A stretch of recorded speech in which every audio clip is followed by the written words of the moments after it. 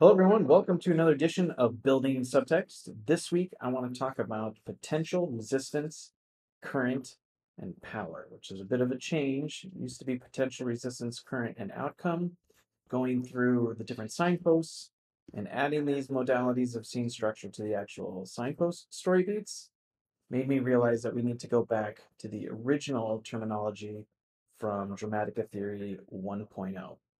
So here I've copied over the definitions from the original Dramatica Theory book, potential, resistance, current, and instead of outcome now, it's power. Potential simply means a latent tendency towards some attitude or action. Resistance simply means a tendency towards inertia. Current simply means the flow of a process. And power simply means the effect of a process. And what's interesting is in the past, and for most of the quads that you'll find in subtext, the order of the story beats will be potential, resistance, current, and outcome, which makes you think that it begins with a potential, because that sounds like, oh, there's some potential for conflict, and then some resistance comes along, and then that resistance matched up with the potential creates some current, and then that results in an outcome. So when it was outcome, it was even more of a sequential sort of thing.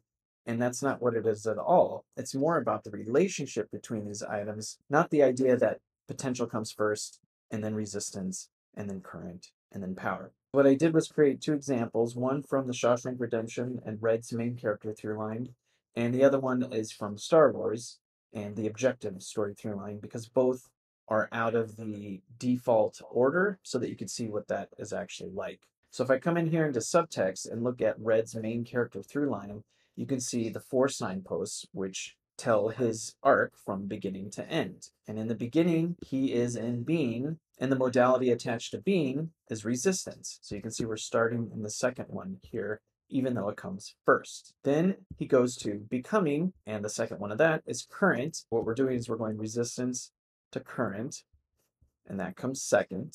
And then the third one you can see here is power. All we've done is start with resistance, then go to current, then go to power, and that's conceiving there. And then the last bit of his arc is in conceptualizing, and we come back to the potential.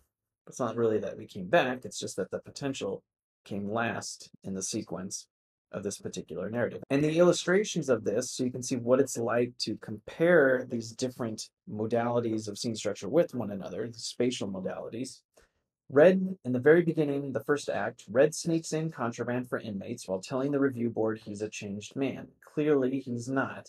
He feigns reconciliation while continuing to play the role of a minor criminal. So that's the resistance, the tendency towards inertia. He's just going to keep doing these things and keep being this way because that's where his head is. He's just, this is just what I do. And that inertia, that tendency towards just continuing to do that, is what's happening in the first signpost. Then you come into the second signpost, and this one is the current, which is the flow of the process. And this is after he meets Andy. And the illustration of that is Red's mentality is one of flowing with the changes without any real direction or purpose.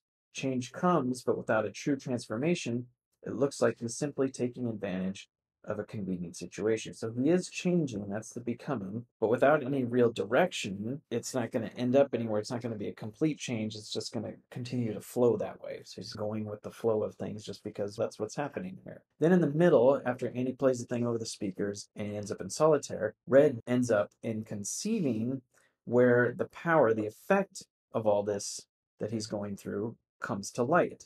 And it plays out with his interactions with the new arrival, the young kid. Red takes a stand with the new arrival when it comes to helping Andy. Red knows the effect institutionalized thinking has on a man and counsels the boy against getting the wrong idea, which is clearly just a projection of his own problems or his own issues onto this kid. And he starts to get the idea that maybe there's a different way. That power of going through this, the effect of all this rethinking things and transforming, is now coming to light and leads him back to the potential that was always latent there, that was always within him from the very beginning. Red has always had a latent tendency towards rebelling, whether as a young man or trapped for decades in Shawshank. Red was always on the run from the law, a fugitive from oppressive thinking. So that potential was always there, but it doesn't come to light until the very end. Breaking parole and escaping the country is just a matter of Red figuring out that place in the world that he always had, and that's where we end up. So that's what it feels like to shift things around so that you're actually starting with the resistance that's been built up and the inertia that he's already got going on that comes because of this potential, but it doesn't really enter consideration until you go through the entire story. And then here in Star Wars and the objective story through line, we have the Star Wars between the good guys and the bad guys. In the same way that Red went through 4 different signposts, the objective story is going to go through 4 different signposts as well. The first one here is doing, and that's going to show up as the resistance. Then we're going to get to learning, which will actually be the potential. Then in the third, we're going to go through obtaining, which again is the current, which is in that third spot. And then the last one is going to be understanding, which will be the ultimate power, the effect of all that process, which is where you likely expect it. Coming into the illustrations, in the beginning, the doing, the resistance part, the Empire illegally boards a diplomatic ship. The diplomatic ship is smuggling stolen plans to aid a rebellion. They're both doing illegal things, and that resistance, that inertia towards fighting, to continuing to fight against one another, is what gets them caught up in the inertia of war. Then, after Luke's aunt and uncle are killed, and then he ends up going with Ben Kenobi to the Death Star, the princess and the antagonist get into a battle of beliefs. The princess refuses to break during her interrogations, while the antagonist refuses to back down from his belief that she will. Their interactions reveal the latent and contradictory belief systems between those who rebel and those who enforce. So this act of trying to learn, of interrogating her and getting information out of her, and her letting him know that this is not going to happen, that is based on these belief systems of right and wrong, that is creating the potential for all the fighting. That comes after the resistance, which is, okay, we're going through this, and then, okay, where did the potential for this come from? Oh, it's here, which then leads into the current of obtaining. And this is the whole sequence, that third section where they are going to rescue her and they get her out of the Death Star. This flow of warring against one another eventually makes its way into the rebel group, their differing mentalities encouraging infighting as they rescue the princess. So now the fighting that was between good and bad is now between good and good. And even once they rescue her, her mentality only makes things worse to where they almost get captured but eventually escape. You can see how we start with the resistance of this fighting, which is essentially what the objective story of Star Wars is about. It's the warring. And then the potential of it comes to light, where all that came from. That's the learning aspect of it. And then we get into the obtaining part of it, which is the current.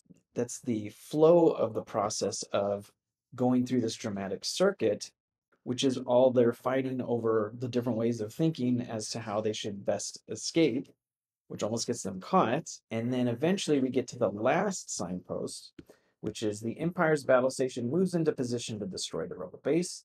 The effect of all the fighting between the good and the bad is that now it's showtime. So this is it. This is the end of it. The rebels find themselves coming out on top when the effect of all their infighting then leads to a greater appreciation of how best to win the fight. The same way that you had Red with all the current stuff, which again is the flow of the process.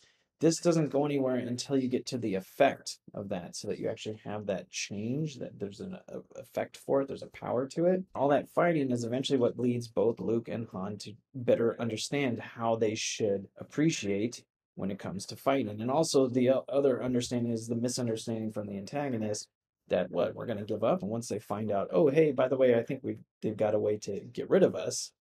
No, I'm going to give up in my moment of triumph. The effect of all that fighting has brought him to a place where he understands nothing's going to happen to me. And of course, that's not how it works out. That should help explain what it feels like when you have potential resistance and current and power out of order. If you want to learn more about it, I have this article here that I've written called Writing Perfect Scene Structure with Dramatica.